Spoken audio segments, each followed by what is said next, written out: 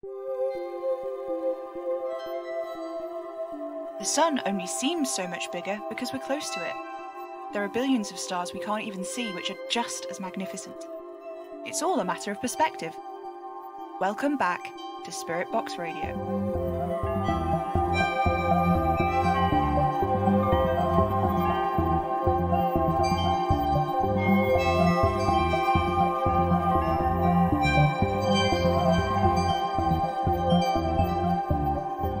Hello, faithful listeners. Welcome back to the third edition of the Spirit Box Radio Enlightenment segment, where we learn together about the arcane arts.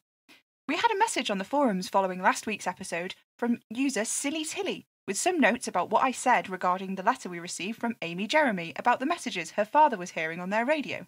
Silly Tilly pointed out that often, the way we interpret messages from arcane beings of any kind, whether it's through a spirit box or a seance, is usually influenced by our own feelings. Here's the full message that they sent. Hi Sam, I just wanted to drop in and mention a few things about the AJ letter. Basically, when you're interpreting messages from a spirit box, etc., you want to think about the kind of energy you yourself are bringing to the situation. Like, if you're really angry, you've got a chance of accidentally communing with something more malevolent. But it also changes the way that you hear messages too. So if you're expecting to get a message, you're A, more likely to get one, and B, more likely to get something that lines up with what you're expecting. Humans have big brains and we do a lot of thinking. That means a lot of arcane energy going through us all the time, and that changes all kinds of things about the ways we interact with the arcane.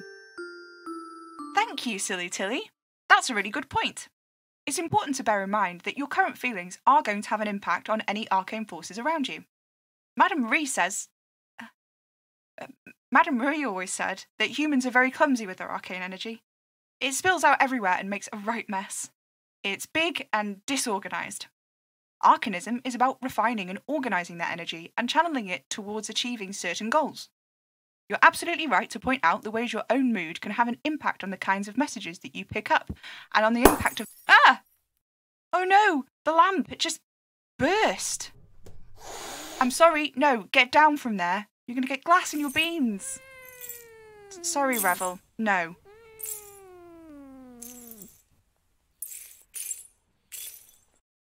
There, it's gone. You can get on the desk again now.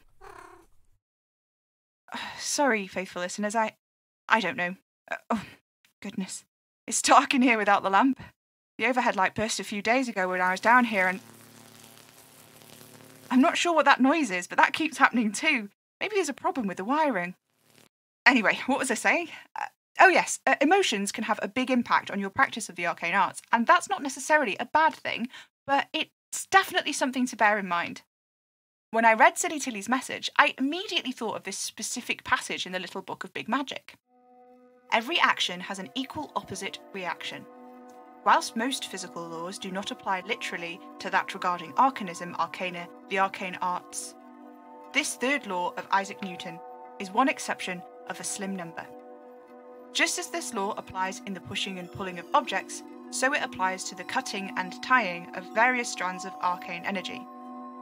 However, where in physical laws this law could be paraphrased as what goes up must go down, in arcanism it's best understood as all action has a price. In instances where this does not seem immediately apparent, one should be suspicious. Payment can be deferred, but never dodged entirely. See Equivalence in Casting and Summoning on page 311, and Emotional Rebate on page 404. Yeah, so you see, it feels like that emotional rebate thing might be of some relevance to Silly Tilly's message, which is why I thought of it, except the pages have been cut out of the book. I don't know how I've never noticed this before. Pages 310 to page 313 are missing. It goes right from 309 to 314. And then 404 all the way to 410 are just gone. There's no torn edge of the paper. The book is very old, so maybe they just fell out.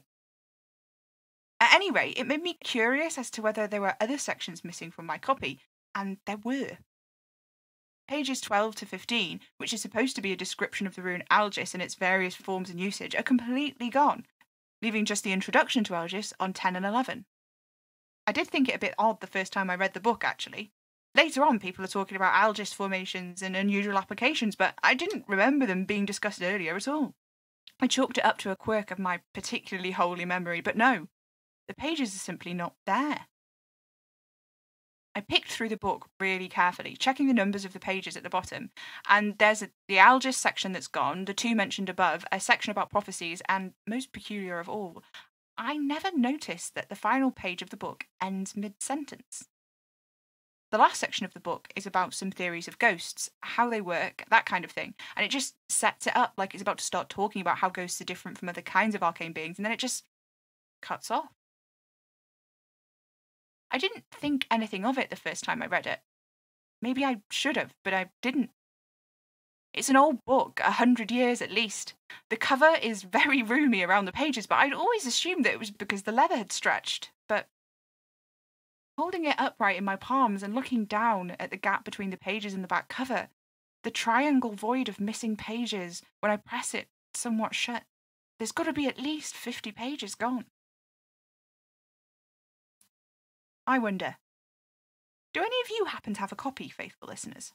I wouldn't even ask to borrow it. I'm just curious to know which parts of the book are actually gone. If you could leave a message on the forums for me about it, that would be great. Speaking of the forums, a couple of you on there were asking for updates about Kitty the investigator, who has, of course, returned to the Impossible House to see if there are any changes since the office appeared under the basement studio I'm currently broadcasting from. I've not heard too much from her just yet. She's very wisely decided to go and do some reconnaissance before actually returning to the house. Even though she's not taking my comments about the house seriously, she did at least listen to the recording of that conversation I had with her that got posted on the forums. You know, the one where she was inside the house and then completely forgot she ever went inside the moment she left? Yeah. Apparently, the sounds of her own confusion was enough to convince her to be at least cautious. She does have, I don't mean to sound judgmental or anything, but she does sort of just end up doing things a lot of the time without having really thought them through. I know, pot kettle. Anna would be throwing things at me if she was here, but no, I haven't heard from her.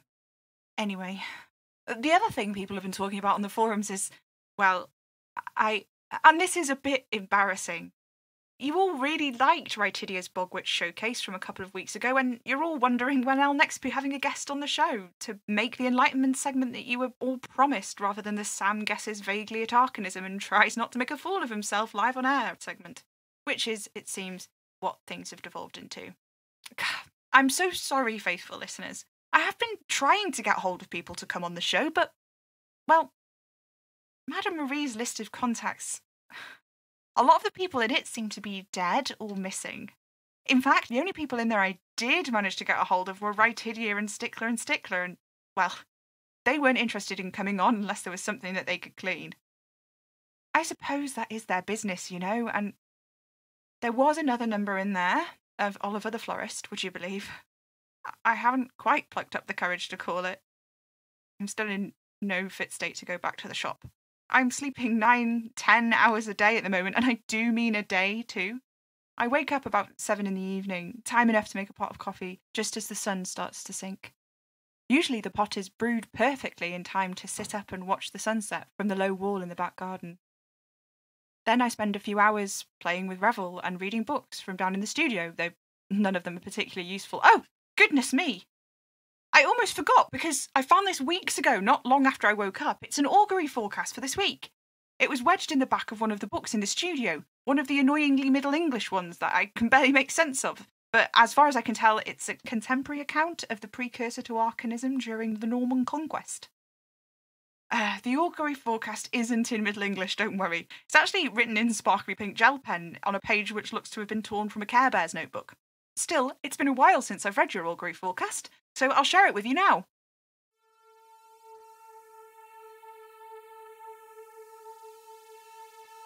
A breeze in the early hours of the summer solstice ruffles the feathers of a local dove and suggests this may be a good time to try a new flavour of ice cream. If you have blue eyes, avoid walking next to train tracks this month. Just don't. It's not worth it. The sock is gone. Give up on the sock. It's not coming back. Retire its brethren.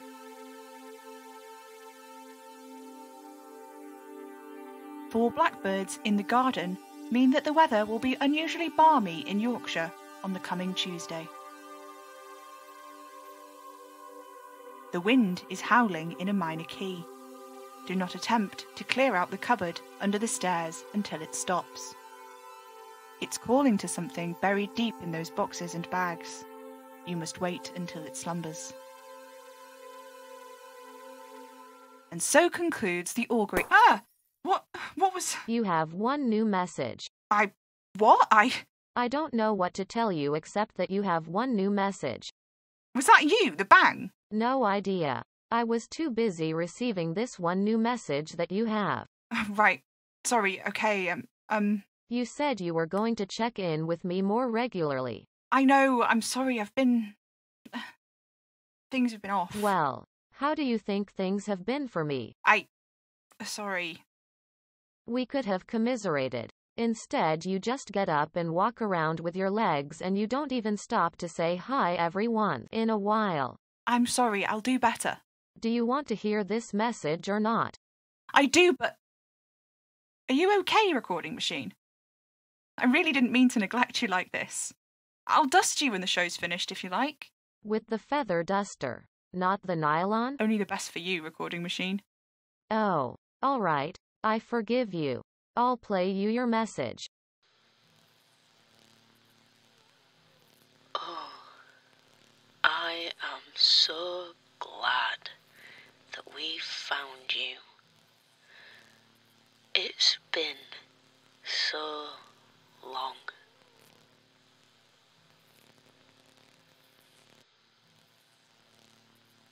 End of message. That person, did they leave a number? No. Damn. I know that voice. I don't know where from, but I know it. You're sure they didn't leave a number? They did not. The message was direct. Direct? They didn't phone the studio. The message was direct. But how can they leave a message on the answer machine without calling? They spoke to me directly. They spoke to you? Yes. Shocking, isn't it? People do that sometimes. You're doing it right now. What? They were here? Yes and no. When? Well, this part is troubling. Tuesday at 21:04. Tuesday? But I was here on Tuesday. I was in the room. I was sat with Revel, Cosmo and Eggroll. We were watching Oran High School Host Club. Yes, I remember. The message was also left just now. I'm confused. What's new? You can be really mean, you know. Sorry. Old habits die hard.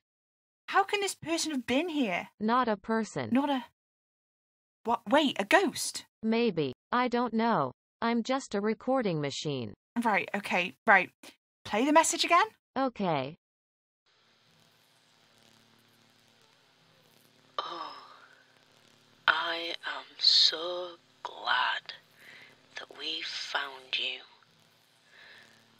It's been so long.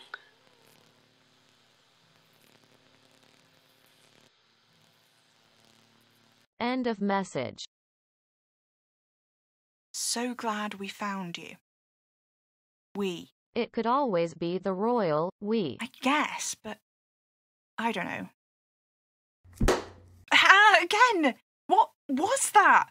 I don't know, but I did hear it that time. Well, that's something at least. God, sigh. You know, this morning when I was making my tea before I went to bed, I was just holding the mug in my hand and it shattered, and the liquid stayed there for a moment, hovering in the shape of the mug before it fell. It was like time slowed down, and then it was all over me. The tea, not time. I don't know, is it me? But how could it be me? I can't do anything. I'm useless. I've no talent for arcanism, and I'm a danger to myself and others when I try it. That's what Madame Marie always said. Magic doesn't just come from nowhere. It's just another name for arcane energy. It has to be channeled, focused. You can't do magic by accident. It has to be intent. There are magic things, magic events, magic that just sort of happens, but you cannot do magic by mistake. It's a core part of it. That's why you have to mutter your intentions when you cast a circle and be clear about what you're trying to achieve when you're casting spells. It matters that you're doing this purposefully. Madame Marie always says in some ways that's what magic is. Intention wrought into reality by human will alone. So let's think about it sensibly. What things can cause magic to appear to just happen? Objects imbued with arcane energy, like objects a ghost has attached itself to, containment spells gone wrong, poltergeists, manifestations of wild magic approaching conscious thought, but none of that is about people. Could I be possessed? I mean, in ways it makes sense, doesn't it? I don't remember my past, and I didn't kill Madame Marie, but somebody did, and it makes sense that it would have been me, but it wasn't me, and... Is this... Am I this? Am I possessed? Is there something else in me? Something bad? Which takes me over? God's faithful listeners... I can't think. I can't think. God, the light in the bathroom just blew. It wasn't even on, it just flared up and then it sounded like it burst, didn't it? Sorry, Revel, I didn't mean to scare you. I'm so sorry. I'm sorry. I know, Revel. I'm scared too. What am I? What's happening to me? Right, you're right. I can't just sit here. There's no way to know who was calling, who we is, or what they had to do with Madame Marie's death. And there's no point in speculating about me, about this. I don't know what to do, though, Revel. I'm trying to keep my chin up and forge ahead, but...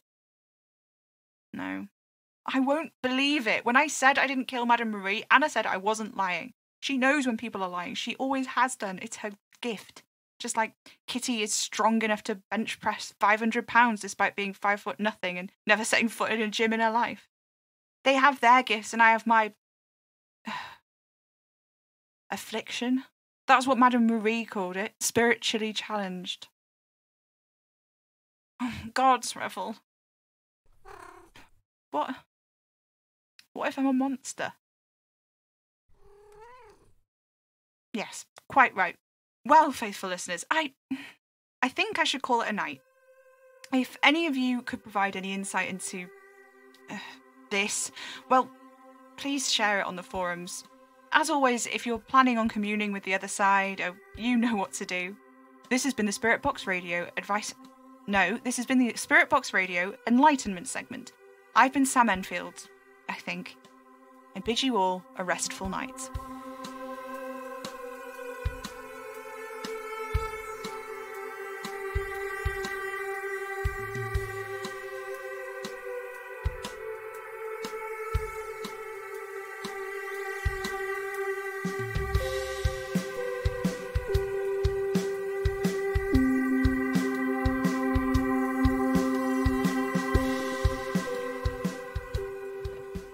Spirit Box Radio is a podcast distributed by Hanging Sloth Studios under a Creative Commons Attribution 4.0 Share-alike International License.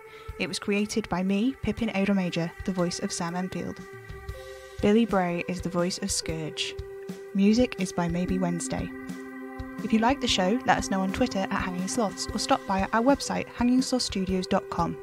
If you'd like to help us keep making Spirit Box Radio, you can send us a tip on ko-fi.com/hanging sloths or become a slothling on Patreon at patreon.com/hanging sloth studios, where you can get early access to episodes plus loads of other great rewards. You can buy merch in our coffee shop or on our spring merch store, links in the description.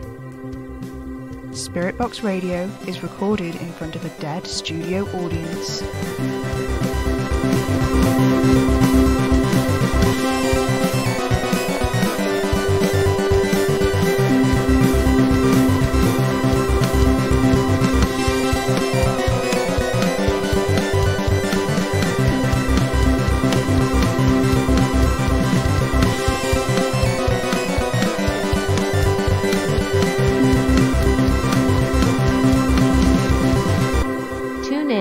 get spooky.